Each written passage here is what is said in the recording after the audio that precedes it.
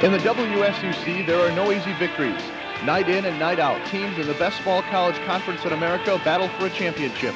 Any team can go down on any occasion, and for the losers, there are no accolades. The champion of this conference must be talented. It must play together, and it must play to win.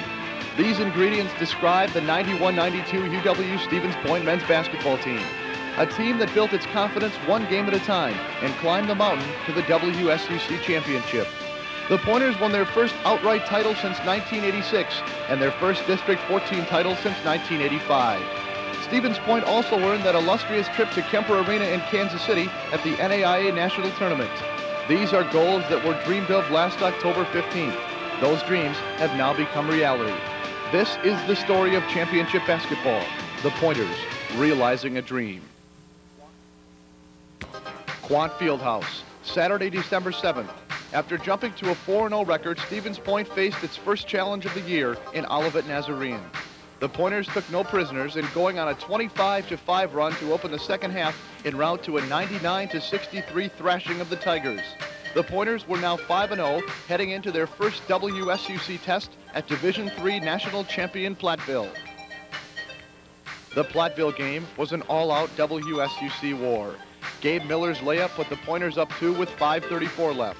But Platteville rallied to regain the lead. Mike Harrison's three-point shot cut the lead to 1, but the Pointers could only force overtime and ran out of gas. The Pioneers prevailed 87-80. After a win at Superior on December 14th, Point took 2 weeks off. Its next opponent would be arch-rival Viterbo College. Quant Fieldhouse was filled to capacity on December 27th as Stevens Point rallied from a 10-point halftime deficit. Buck Game's layup at the 150 mark would ice Stevens Point's 83-76 victory.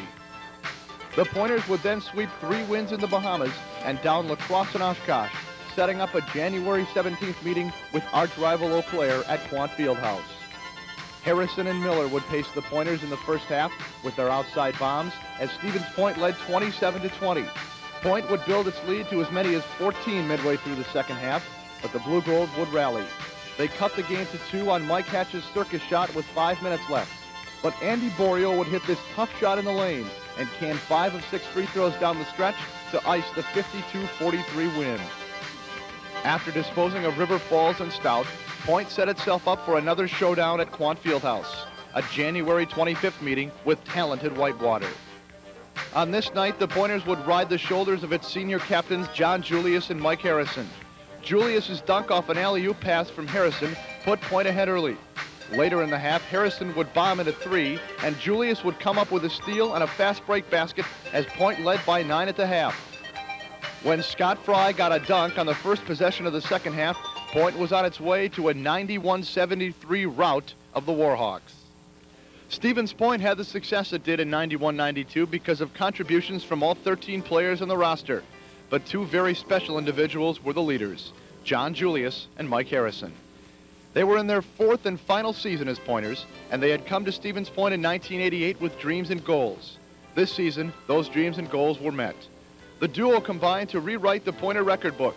They are 2 young men who handle themselves with class and dignity.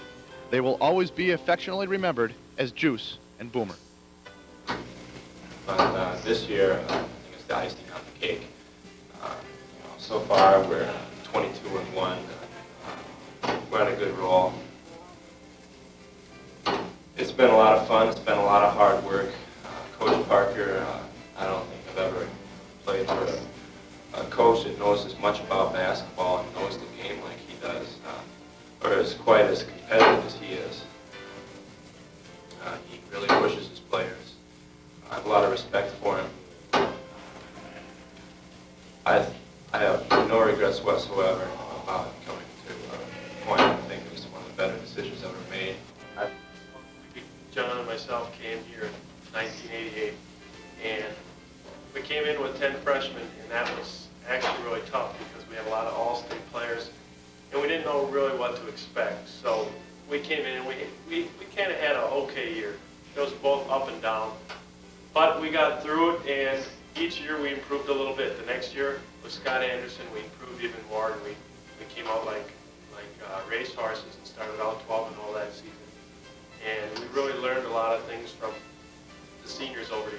We give a lot of credit to Mike Lehrman, who, as a freshman, myself looked up to very much because he taught us really the ropes on how to play in the WSUC, the tricks, play out on the court, how to cope with things. And then after, when he graduated, the next year was Scott Anderson.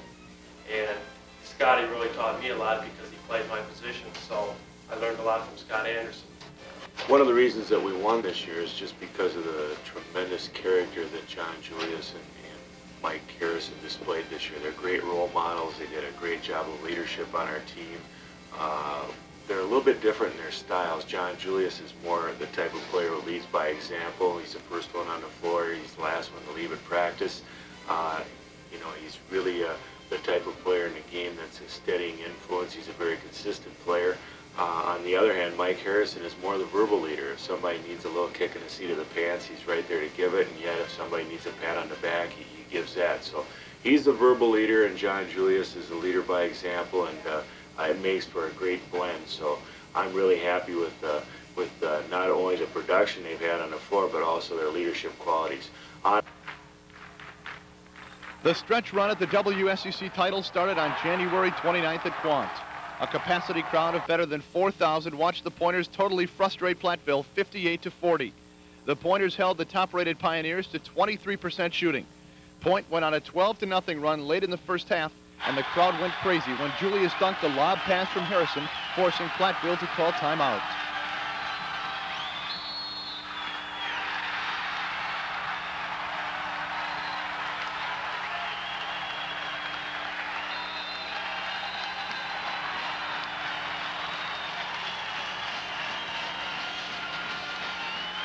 The Pioneers would never get any closer than 8 the rest of the way.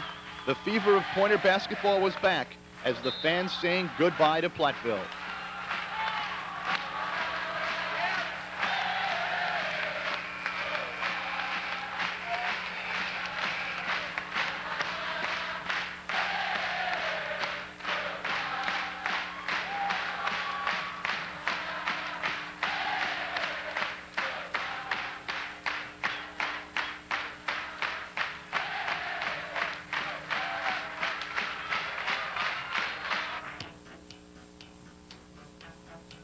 Point received its first scare on the road on February 1st. Oshkosh played Point to the wire, but Harrison shot Stevens Point to the victory with a three-pointer from the corner to tie, and then this 10-foot jumper to seal the win. Oshkosh's Kurt Wolfer missed a Hail Mary three at the buzzer, and Point escaped 87-84. Victories over Stout, Superior, and Michigan Tech gave the Pointers 20 wins for the season and put them just 4 victories away from a WSUC title. Parker said it best after Stevens Point's 72-57 thrashing of Eau Claire on February 14th. To win the WSUC, you have to get by Zorn Arena. The WSUC District 14 and Basketball Times NAIA Coach of the Year could not have said it any better. Point cruised, winning at Zorn for the first time since 1986. Stevens Point was on fire as Borio, Harrison, Julius, and Lothian all hit for double figures. It was the first Pointer regular season sweep of the Blue Golds since 1986. The next night in River Falls would be a war. Showing signs of fatigue from the night before, Point could not put the determined Falcons away. Borio's three-point bomb and layup gave Point a 9-point lead with 2:19 left. But Stevens Point had to scrap and dig to put this one away. Gabe Miller was fouled with 3.2 seconds left. The freshman from Plymouth then calmly plopped in the game-winning free throw. Brian Menzel's desperation three hit the rim at the buzzer, and Stevens Point slid by 76-75. The February 19th meeting with La Crosse would not be a cakewalk either. La Crosse came in with just 3 WSUC wins, but would take Stevens Point to the wire. Point would finally ice the victory in the last 5 minutes. Harrison's three ball with 5:15 left set the stage as the crowd came unglued. 7 of 8 free throwing down the stretch produced a 76-71 win, putting the Pointers in position to win the WSUC championship. February 22nd, Williams Arena, Whitewater, Wisconsin. With the WSUC crown on the line, Stevens Point came through with flying colors. Trailing by as many as 9, Point rallied to set up the championship run. Andy Borio's three-pointer put Stevens Point ahead to stay. Former Pointer Vince Nichols' layup with 1:07 left cut it back to 1. Then it was time for Mr. Clutch. John Julius, proving he was the best player in the league, hit to put the Pointers up 84-81. Moments later, Boomer stole a Whitewater pass and connected with Juice, running point to the WSUC championship. Fittingly, it was Boomer and Juice that iced the coveted crown.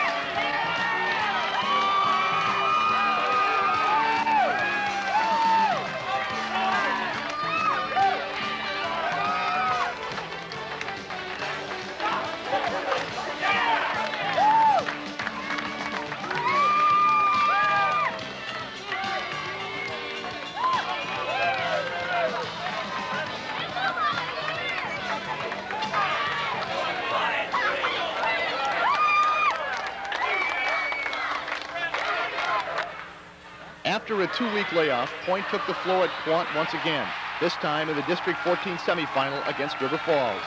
The Falcons provided another tough game for the Pointers. They played Stevens Point right down to the wire before bowing out 63-60. The Pointers were relieved and ready to face the challenge of Eau Claire in the District 14 championship for the right to go to Kansas City. There was no stopping the determined Pointers in the District championship. Jack Lothian's dunk ended an incredible 18-4 run in the last 8 minutes of the first half as Point tasted a title with a 33-21 halftime advantage. Eau Claire never got closer than 11 points the rest of the way as Point sealed its first district championship since 1985. It was a great way for Juice and Boomer to finish their careers in Quant.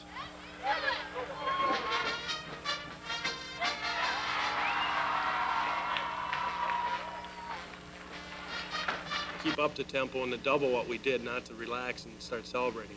And I think that was a key because, you know, we kept our defensive pressure up the whole second half. We have a lot of confidence in what we're doing.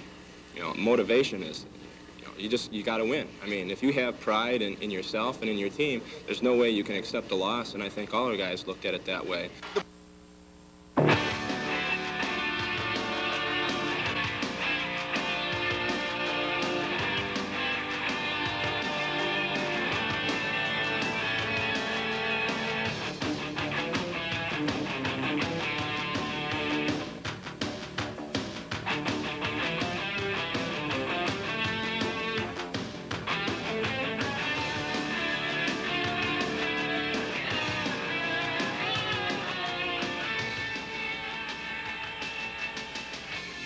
Stevens Point season would come to an end on March 19th in Kansas City. After downing Western State of Colorado in the first round of the NAIA National Tournament, Point would lose to Erskine, South Carolina the following evening, 66-64. The last gasp of the Pointers' 91-92 dream season came when Andy Borio's three-point shot fell short. But in the days to follow, heads would be high. After all, UW Stevens Point men's basketball was merely realizing a dream so many can only dream of.